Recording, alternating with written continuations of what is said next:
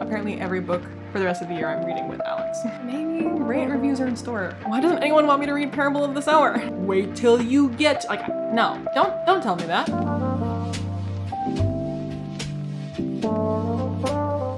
I truly do not know where the year has gone. I do not know how it is already September, but here we are. Before I get into my September TBR, I do want to announce that I'll be hosting a read-along starting in October. It'll be October, November, skip December, and then January for the Under the Northern Sky series. There's a little confusion about this, so the release date for the third book, The Cuckoo, which is why I'm doing this, was pushed back in the US. If you are in the UK or Europe, I believe you already have the book, or are about to get the book in September, but in the US it comes out in December. So I moved the read along. I was originally gonna do it in the summer when it was gonna come out in the summer, then in the fall when it was gonna come out in the fall, and now for the US it's coming out in December. So we're gonna read The Wolf in October, The Spider in November, then December, because that is the month that it comes out and because December is crazy with holidays and whatnot, then we're gonna skip December, and then in January read The Cuckoo. And I'll be having live shows for all three books. Alex Nieves is joining me for these, possibly a few other people, but definitely Alex. Apparently every book for the rest of the year I'm reading with Alex. So if you haven't read the series yet, it's because you don't actually love me and you don't actually want to read the books that I like. I'm just kidding. This is a great time to pick it up because it will be concluding with The Cuckoo. I'm so excited / nervous for the ending. I've read The Wolf now 5 times and about to read it for a 6th time. Or I've read it 4 times and I'm gonna read it for a 5th time. No, I think this will be my 6th time. I love this series. I hope other people will love it too. It doesn't get nearly enough attention and hype. So hopefully all of y'all can get hyped and read it with us. I'm really looking forward to it. But if nobody but Alex shows up, I'm still excited because I get to read these books and talk about them. But do consider joining us. On to what I'm reading in September. It is a pretty average size TBR. One of the books on my TBR I don't have a physical copy of yet, so I have a placeholder in here, but we'll get to that in a second. First up, I have Dragon Keeper by Robin Hobb. This is the first book in the Rainwild Chronicles. Mara and I are continuing our Realm of the Elderlings journey. We are starting now the Rainwild Chronicles, and we're reading, I believe our schedule, we were doing every other month, but I think now with these, we're gonna do this in September, the second book in October, then skip November, and then read them in December and January. I think that's what we agreed to. I'm not sure. Or we're gonna, no, maybe we're gonna do these back to back. Yeah, September, October, November, December, then skip January, and then come February, start Fitz and the Fool. That might be our plan. I think that's our plan. I'll check with Mara. But for sure in September, we are reading Dragon Keeper. We've heard pretty neutral to negative things about Rainwild Chronicles, but you know, it's Hobb, so we expect it to be at the very least like pretty well cobbled together. And Mara really loves the Rainwilds. I think the Rainwilds are interesting, so I mean, I'm interested in reading this.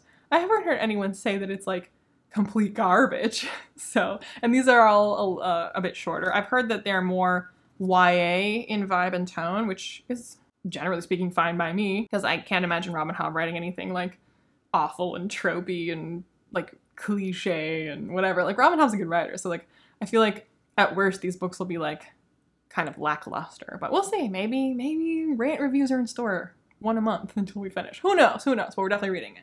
Next up is the book that my patrons have chosen for me to read and vlog for them, and that is Kindred by Octavia Butler. I originally wanted Parable of the Sower to be my first Octavia Butler book, but then Bethany chose Fledgling for me, and now my patrons are choosing Kindred for me, and it's just not in the cards for me to read Parable of the Sower, apparently. Why doesn't anyone want me to read Parable of the Sower? I do own Parable of the Sower, and I could just pick it up and read it anytime, but I haven't, so it's really on me, isn't it? I am excited to read Kindred. I've heard amazing things about Kindred. I've heard amazing things about Octavia Butler in general, and Fledgling was really good.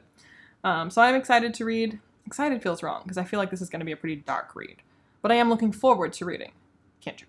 Next up is the book that I don't have a physical copy of, and that is Babel by R.F. Kuang. I ordered the Waterstones edition of it, and it has not yet arrived from the UK, but it will be here soon, at least in time to read it in September. That will be the buddy read for me and my patrons, because we are finally finished with the Dandelion Dynasty, so we are allowed to read other things now. I think it should be a pretty good discussion. When I put the poll up for what our next buddy read would be, Babel was the runaway winner. It was no contest. We're all hyped for it. We'll see if it can possibly live up to all the hype. I'm trying to go in with like, I don't know, I mean, honestly, like, to be completely frank, I'm not that hyped about it.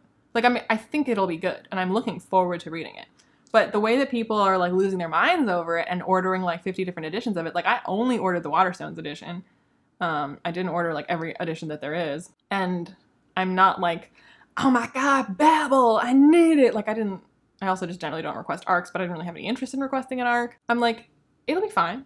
Maybe it'll blow my mind. That's great if it does, but I don't expect it to. And I feel like if it is gonna blow my mind, it's more likely to do so if I'm not expecting it to. So I don't think I'm gonna hate it. I think I'll probably like it, but I don't feel hyped for it. I don't really know why, because I love Dark Academia, or at least I think maybe that's it. Dark Academia most of the time lets me down. That's why I decided to make my placeholder The Secret History. Yeah, most of the time I'm like, yeah, no, I was excited, but you done let me down. So I was excited for all those other Dark Academia books that let me down. So by not being excited for this and then this being good, that balances the scales in some form or other, I think, right? Right, cool. Anyway, Dapple. Next up, I'm reading a book with Alex, because we're reading everything together for the rest of the year, and that is Jade Legacy. Yes, I failed to read Jade Legacy in August. I know, but it's fine, because I'm gonna read Jade Legacy with Alex now, because he kind of started it, kind of planned to read it, and didn't either, so we're both gonna read it in September. And I'm really, really excited for it. And I'm excited to read it with Alex, because I'll have somebody to talk to about it. Not that, like, I can't talk to, like, the entire internet about it, because everyone except for me and Alex has read it, but, you know, we can talk spoiler-free with each other instead of, like, talking about Jade Legacy with somebody and having the response from every single person be like, wait till you get, like, no, don't tell me that. Don't give me any expectations. I don't want to know. I want to go through this blindly. And with Alex, we can stumble our way through perfectly blind. Next up is the continuation of the Sword of Truth read-along with Bethany. We are at Chainfire by Terry Goodkind. We have 2 more to go after this, and then we're done for the year. I just reread Naked Empire, The 11th Hour, and that's the one that I stopped at. When I first read these books, I never read past Naked Empire. So this, for the first time, will be new to me. I've never read Chainfire, which is exciting to me. To finally read a Terry Goodkind book after reading them all year, finally reading one that I have not read before. Like, wow. So yeah, should be a good conversation. This live show will be on Bethany's channel. Also with Bethany, we are continuing the First Law read-along on the podcast with A Little Hatred by Joe Abercrombie. We are at the Age of Madness. We are here. I am so stoked to see what Bethany thinks of it. And not only am I reading this with Bethany, but from Elliot Brooks is doing a read-along of the Age of Madness trilogy on her Patreon. And I will be joining her over there for that as well. So just all of the Abercrombie-ness. I'm so excited. Age of Madness trilogy is so good. Excited to reread it. And I'm so excited to see what people think of it. Because a lot of my patrons have been reading First Law books. Bethany, this will be her first time. This will be Elle's first time. So excited to see what everybody thinks. It's so good. It's so good. And I'm so excited to reread it. Yes, I'm so excited. Okay, anyway, yeah. Little Hatred. And last and probably least is my Book of the Month Club book, because I have to read them per my own rules.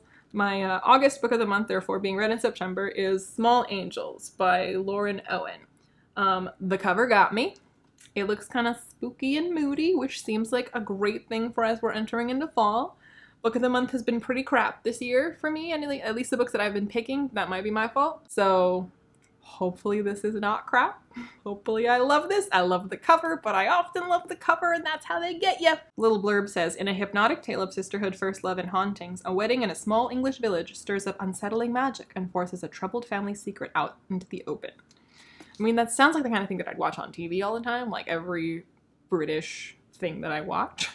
Hopefully it translates to being a good book. Is the author British? Because that would help. I feel like if it's an American writing about Britain, which is what would be me, they kind of fetishize it. She studied at St. Hilda's College, Oxford, and holds an MA in Victorian Literature from Leeds University and an MA in Creative Writing from the University of East Anglia, where she was awarded the Curtis Brown Prize. She has a PhD in English Literature from Durham.